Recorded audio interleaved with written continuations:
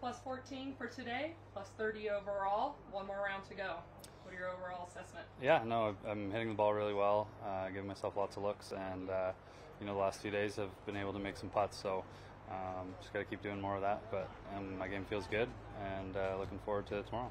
Your tournament debut, so what are your overall thoughts of this course and a different format, of course, to be playing with? The course is awesome. It's a perfect setup for this kind of format. There's lots of, I guess risk-reward holes. You can make some eagles and lots of birdies, so it's fun. I've never played a Stableford event.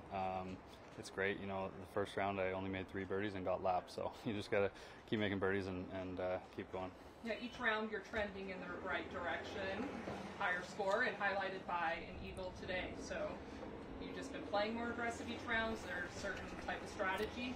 I think I've played equally as aggressive the first 3 days. I've just been hitting it a little bit closer. I drove it really well today and yesterday, and my putters has been heating up. So I made lots of nice putts today and yesterday, and ultimately got me to this position.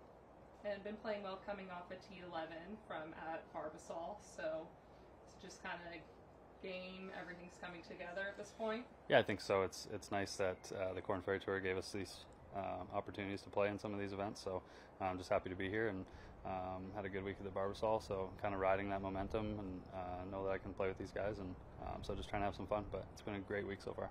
Then what would a win mean for? I mean, I haven't even thought of that really. I mean, I'm just out here trying to compete, and I've put myself in a decent position.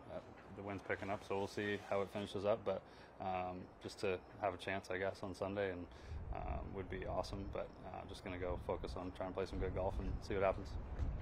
Perfect. Awesome. Thanks, Haley. All right. Good luck tomorrow. Thanks.